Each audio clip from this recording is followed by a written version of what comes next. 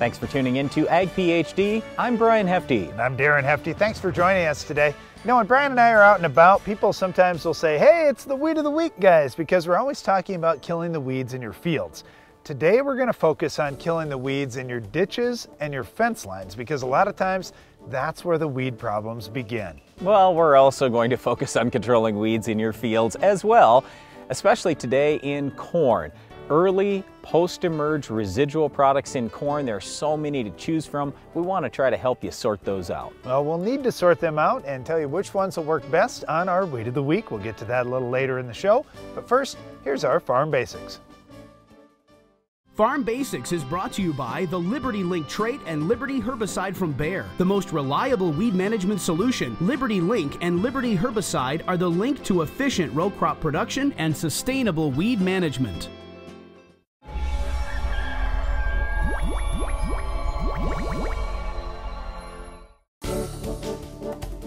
Most of the time during our Farm Basics segment, we want to talk to non-farmers especially to try to help non-farmers just understand a little bit more about what we do on the farm. But today our Farm Basics message is really for you as a farmer to tell you, hey, it's time to check your grain bins. Whether you have grain in there right now or not, you got to be thinking about both this last year's crop and this coming year's crop and what's going to happen with your grain bin situation. Once we get into spring and summer, there are so many things that are going to pull you away from your farm place. You're out in the fields doing things. You're planting, you're spraying, you're harvesting, and sometimes checking the grain bin goes by the wayside. And if you do have grain in the bin, I'll start with that. You really need to be paying attention because there's been a big change in the air temperature and also the humidity. Inside that grain bin, that grain is going to be cool and dry. Now you've got warm and humid outside the bin and a very hot sun beating on the sides of the bin. This leads to potential problems. So that grain temperature in the bin should be within 20 degrees or so at most of the outside temperature. So if it's 80 degrees for a high in your area now, we need to get that grain temperature up a little bit inside the bin and we need to start moving it.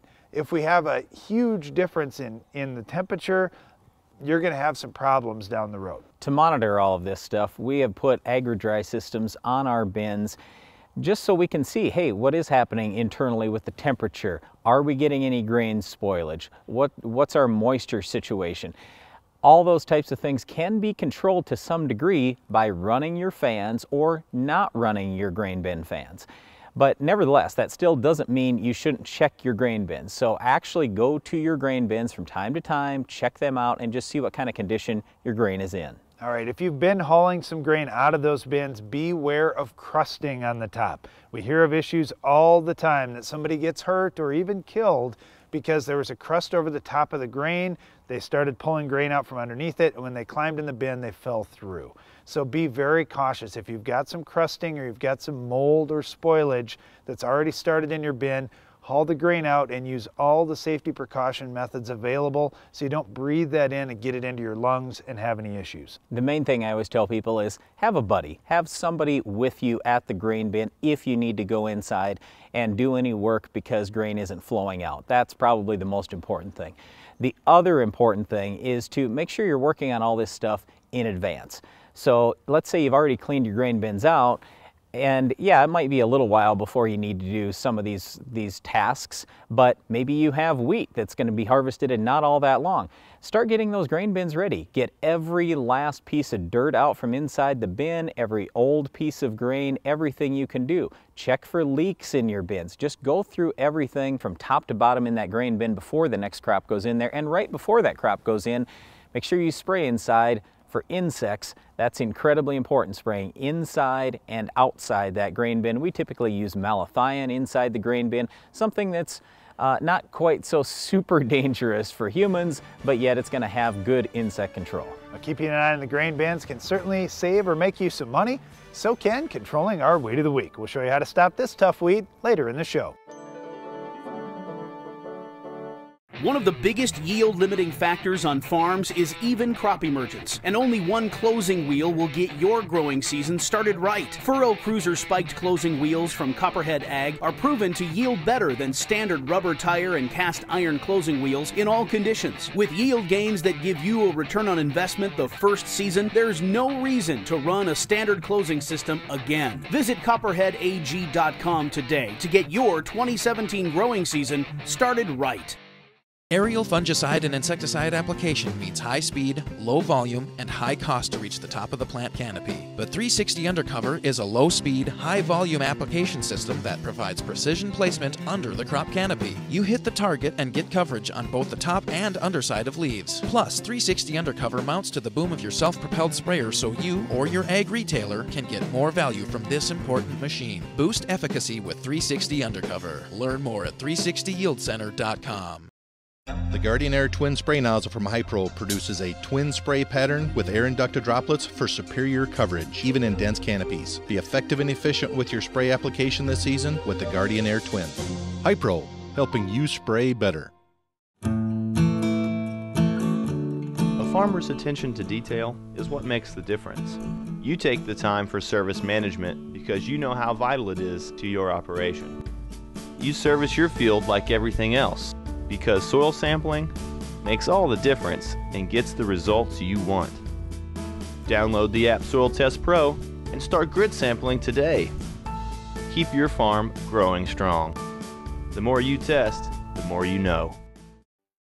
We love the quality, we love the construction. We're looking forward to working with Morton in the future. They have this down to a science. They know exactly what you want. They know how to make it happen. It's an easy process. I would definitely recommend Morton. From the first time I met the salesman to the last nail that the crew put in, it has been a positive and professional experience. I'm so happy I found Morton because they just make the job so easy. Find the building of your dreams at mortonbuildings.com.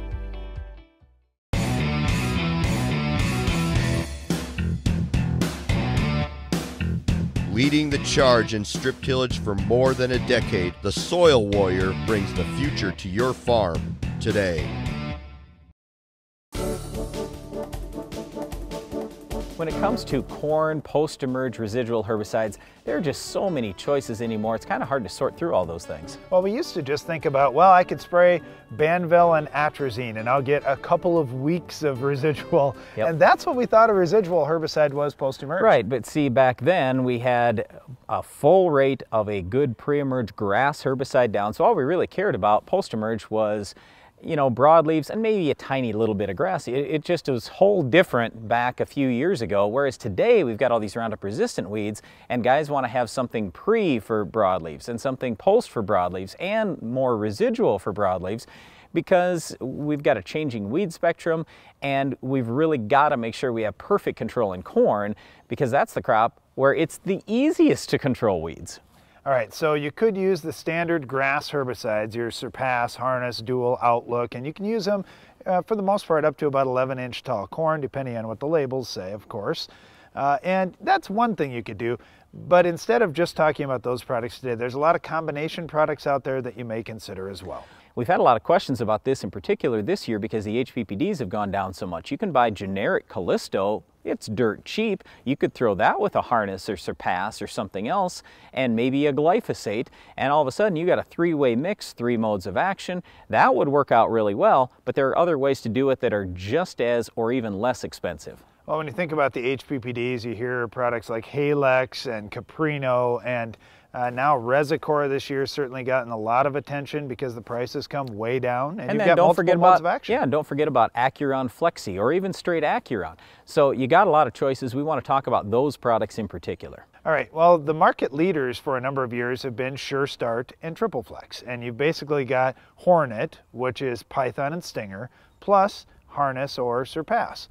Those have been good products, and a lot of guys have looked at, well, I'm going to put down something at a real light rate pre-emerge, and then I'm going to come back with a good strong rate of these early post-emerge to basically get the broadleaves under control that are already up, plus get some residual. But here's the problem, Darren. You've got Stinger in there, which isn't that great to begin with, and then you've got Python, which is an ALS herbicide, so what good is that going to do on ALS-resistant weeds? Nothing.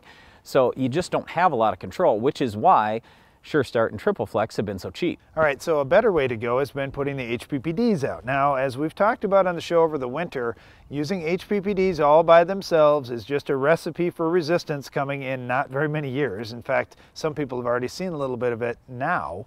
But if you're using one of the HPPDs, many times you're going to be using something that's going to have 2 or even 3 products in it. Okay, so let's take Resicor, for example.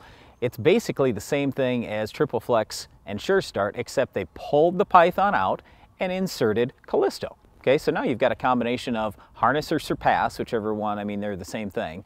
Okay, so Harness and Surpass plus Stinger plus Callisto, well, that's a pretty good combination. You got 3 different modes of action that'll have activity on most Roundup resistant weeds. All right, Brian, another one that you had mentioned earlier was Acuron, and Acuron is fine, but it has a bunch of atrazine in it. And I like Acuron Flexi a little bit better just to avoid that. And this is one of those things that we can get into a debate on if you'd like, but putting that atrazine out there post-emerge is fine in most situations, depending on your crop rotation. I like putting it in separate, that way I can control what it has, or I just use less of one of these products, so I only put a ½ pound of atrazine out. Well, you can do that, just cut your, in. you can just cut your rate of Acuron if you want to go down that low. And basically either Acuron or Acuron Flexi, you're going to get dual in there. You're also going to get Callisto, and then a new HPPD called bicyclopyrone. With the bicyclopyrone, we seem to see a little bit better activity on things like wild buckwheat, for example.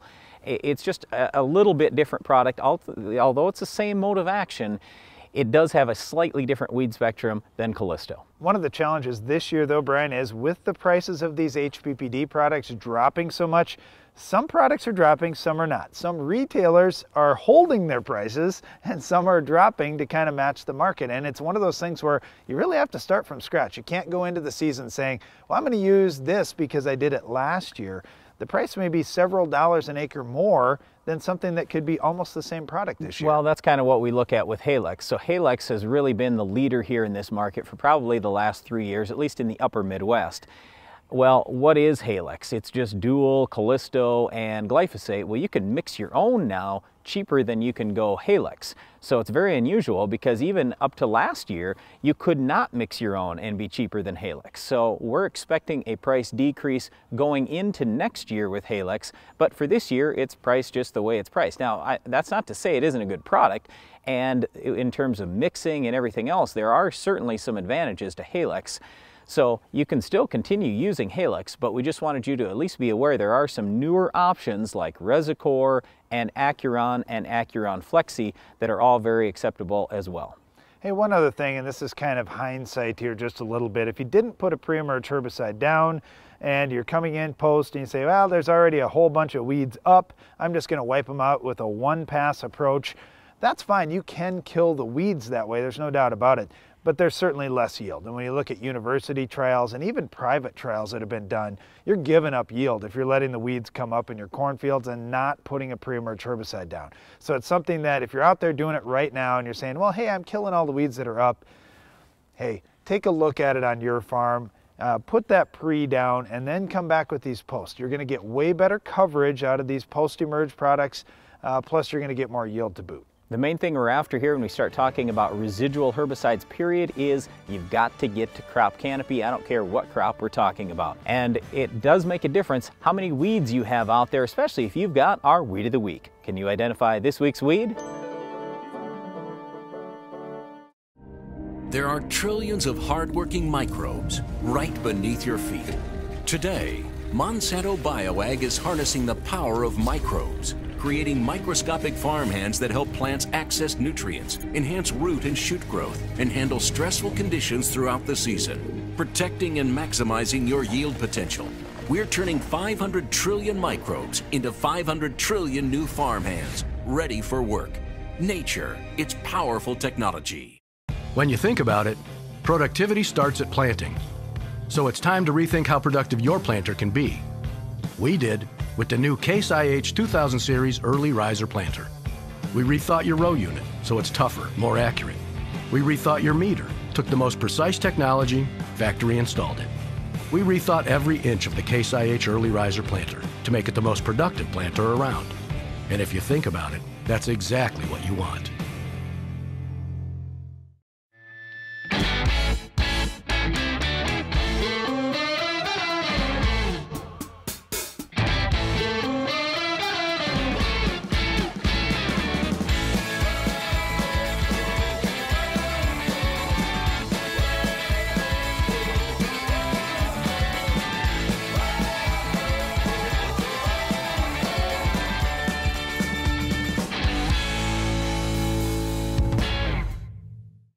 How will you secure your farm for the future? The Quasar Chopping Cornhead from Capello USA will help. Our design is focused on efficiency, longevity, and reducing harvest loss, making the Quasar the corn harvest solution to bring your farm forward. With hundreds of units ready for immediate delivery, secure your farm's future today. Do it for your farm, do it for them. Order now. Capello USA. Italian craftsmanship, American grit. For lower costs, higher production, Mandico Agri leads with versatility unmatched. Twister is the vertical tillage unit for no-till as well as conventional tillage. Avoid costly downtime with Twister's ease of maintenance. Its unique Coulter suspension allows it to follow the contour of the field yet remain forgiving in rocks. Our hydraulically adjustable Coulter angles mean you never leave the cab, making residue management easier, more efficient. Spring or fall, the Mandico Twister is the new leader. Check with your local dealer or visit mandicoagri.com. How will you control weeds in your fence lines and ditches? That's what we want to talk about today. For many years, farmers have been spraying Roundup or Liberty in their fields, and we can't hang that spray boom out over the fence line and try and control weeds, or spray them on the ditches or something around the edges of the field, because we'd kill all the grass too. Now, back in the old days when guys were spraying, say a Clarity or a 2,4-D or something like that in their fields, yeah, if some of that herbicide got into the ditch or the fence line, we would kill the weeds. So this has been something that's gotten worse over the last 20, 25 years. Now we've got to deal with the problem because we've got a lot of resistant weeds that are starting on the ditches and terraces and those kinds of places, but we've got some great options to get those weeds under control. Well, the biggest thing that we want to talk about is what is your neighboring crop? So the thing I've been most excited about for the last couple years has been Xtend soybeans because, hey, if we can spray dicamba in our soybeans, and we know we can already spray dicamba in our corn, if we have corn and soybean fields next to each other, that means we can spray dicamba in the fence lines or in the ditches. That's awesome. But the problem is, if you're going to use old Clarity or Banville, you may have some volatility, you may have some off-target movement that you don't want. You know, we've heard from people around the country that are concerned about this. Oh boy, we don't want you guys spraying dicamba or spraying 2,4-D in the ditches and telling other people about this because there's going to be drift into our fields. The key thing that Brian mentioned there is it's the type of dicamba or the type of 2,4-D that you're spraying. We've got low volatility formulations now with Ingenia and with XtendiMax that only cost a little bit more than some of the other dicambas on the market. If we're using those in these sensitive areas where we're concerned about, hey, you know, it's only 50 feet across the road to that next crop, should I be concerned? Or it's 150 feet over to this crop, should I be concerned? Hey, I'm a lot less concerned if I'm spraying the right form of these chemicals. Well, Darren mentioned the new dicamba products, XtendiMax and Ingenia, but how about the new 2,4-D, Freelix? I'm actually more excited about Freelix than I am about the dicamba because just think of how much 2,4-D is used all over the country, and people are using formulations that do have a fair amount of volatility. So switch to Freelix. There's almost no volatility. We've tested this on our farm for a couple of years now. It's unbelievable. We've had it 30 inches away from sensitive crop and had no problem. Now certainly we've got to pay attention to where the wind's blowing and all that type of thing. But with almost no volatility in a 2,4-D, Freelix looks to us like an amazing new product that's only just a little bit more in terms of price than normal 2,4-D. Now, we don't want to get into any trouble here. You definitely have to follow the label, and we're not encouraging spraying when it's windy and those kinds of things. So make sure you're following the label. Use all the common sense of, hey, which way is the wind blowing? If it's blowing away from a sensitive crop, that's the time that you want to do this. But what I'm saying is now we have some good options that we can spray in areas like ditches and fence lines to control these weeds and stop them from spreading out into our fields. Unfortunately, the new 2,4-D and the new dicamba products will not control our Weed of the Week, but we'll tell you what will coming up next. The Weed of the Week is sponsored by the Enlist Weed Control System from Dow AgroSciences, a new herbicide and trait system that will build on glyphosate. Farming isn't just in the land, it's in you. Take control of weeds like never before. Enlist builds on the Roundup Ready system, combining proven control of a new 2,4-D and glyphosate in Enlist Duo herbicide.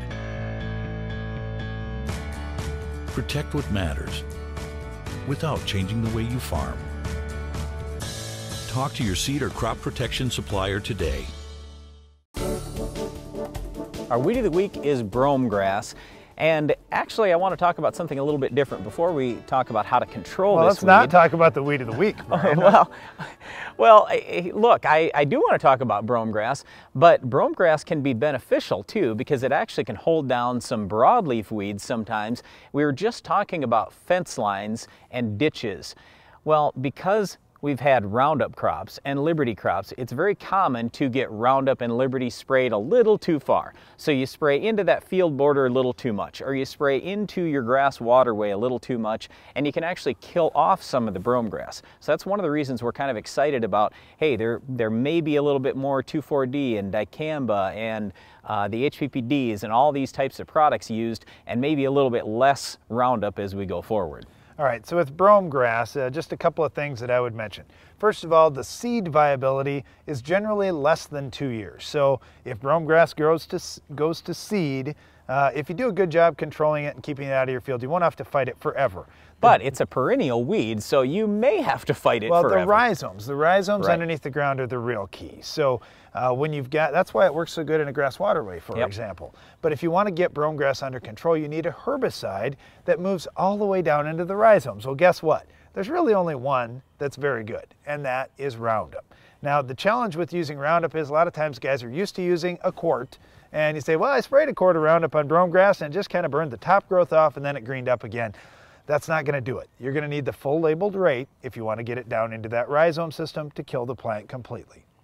Okay, so what is the full labeled rate? You're just going to have to look that up because every situation may be a little bit different, but we just want you to understand, keep your water volume a little bit lower and keep your Roundup rate a little bit higher so you have good concentrated droplets. The other thing is avoid tillage. If you do tillage, you end up cutting that plant up, and there are a lot of times rhizomes below ground that will put a shoot out a week or 2 or 3 weeks after you've sprayed the Roundup.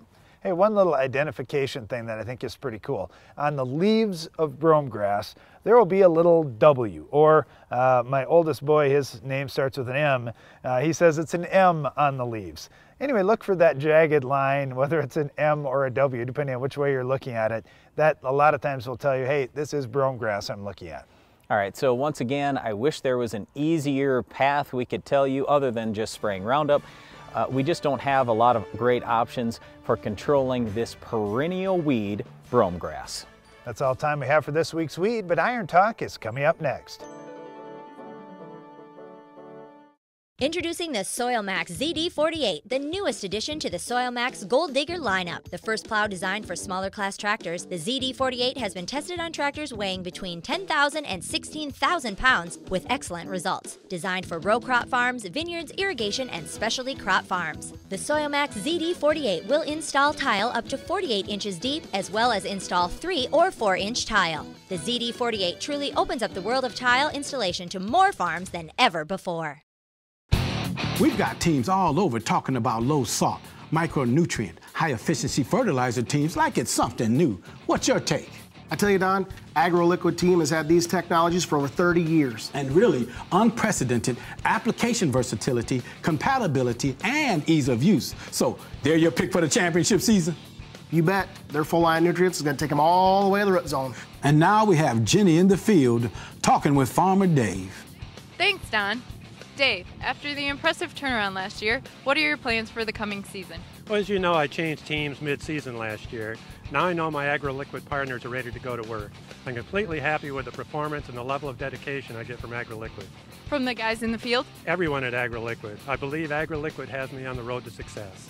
There you have it, Don. Dave has a plan for another championship season with AgroLiquid. They're my pick, too. AgroLiquid's going all the way.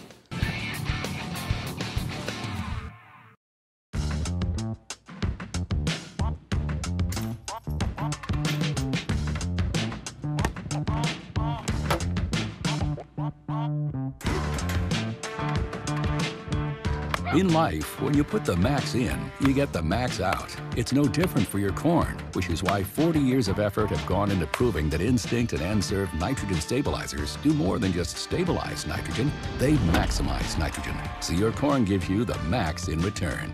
Are you looking for an easy way to apply dry powdered products to your stored grain? Do you want to use the applicator recommended by industry leaders for products like Diacon D and other dry powder products? Changing Time CT applicators successfully apply a diversity of products quickly, easily, and accurately. The innovative CT applicators are designed to give you the most accurate application of products such as talc, inoculants, fertilizers, and other dry products. For commercial use or on the farm, you need the applicator industry leaders are using. CT applicators for the changing times. Iron Talk is brought to you by Case IH. The AFS Connect Farm Management System from Case IH connects you, and only you, to the information you need most from your equipment, from anywhere, at any time. AFS Connect, only from Case IH.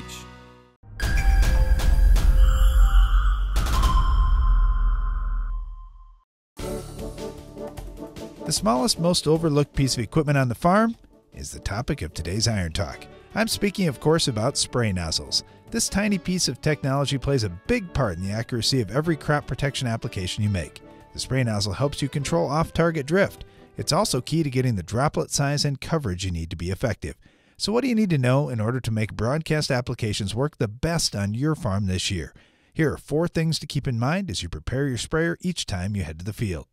First of all, it's important to start with the basics. The most common broadcast spray nozzles used on farms today have tapered nozzles. This means more product lands in the middle of the spray pattern than on the sides. Because of that, nozzles must have a nearly perfect pattern to apply product evenly across the field. Your 2 action points here are before every season and several times throughout is to A, check the output of each nozzle to ensure that an even amount of product comes out, and B, to watch the pattern of the nozzle. It is so cheap and so easy to replace a nozzle, you can't afford not to replace one if it's not functioning perfectly. Second on the list is boom height. To get the proper overlap, you must operate your boom at the proper height above the crop. Most people think that just means don't get too low, but it also requires you not to get too high above the crop. When your boom is several feet higher than the optimal range, you're obviously more susceptible to drift and poor coverage. In fact, labels on newer products like Extendamax specifically mention this. It's just common sense. Third, nozzle spacing is something you'll likely only change in the off-season. Putting the nozzles closer together allows you to operate the boom at a lower height above the crop. And finally, tip selection is another thing you need to consider with every different application you make. For example, on our farm, we use either 3-way or 5-way nozzle bodies on our sprayers so we can quickly and easily change nozzles as we switch products. Then just look at the free Ag PhD spray tip guide to select exactly which nozzle will work best with the product that you're spraying. Watch your spray pattern, boom height, nozzle spacing, and tip selection closely, and you'll see better performance with everything you spray this year. That's all for today's Iron Talk, and now back to the show. Closed captioning for Ag PhD is sponsored by Norwood Sales. On your farm, you need speed and year-round effectiveness in your tillage program. The Quick Till from Norwood Sales allows you to move quickly through your fields, maximizing time and improving yield. Constructed of heavy-duty materials, the Quick Till is ideal for both spring and fall applications, from preparing a healthy seedbed early in the season to breaking up corn residue after harvest. For more information about how a Quick Till can improve fields on your farm, call Norwood Sales today. That's our time for today, but before we go, we want to invite you to tune into the Ag PhD radio show. We're on Sirius XM channel 147 each weekday at 2 p.m. Central. And don't miss the next Ag PhD TV show. We'll have another Weed of the Week, Farm Basics, Iron Talk, and a whole lot more. I'm Darren Hefty. And I'm Brian Hefty. Thanks for watching Ag PhD. A healthy soil helps to keep our air and water clean while providing a medium for productive crops, pastures, and shelter belts. To learn more about how farmers are improving the health of their soils, visit the Responsible Nutrient Management Foundation at rnmf.org.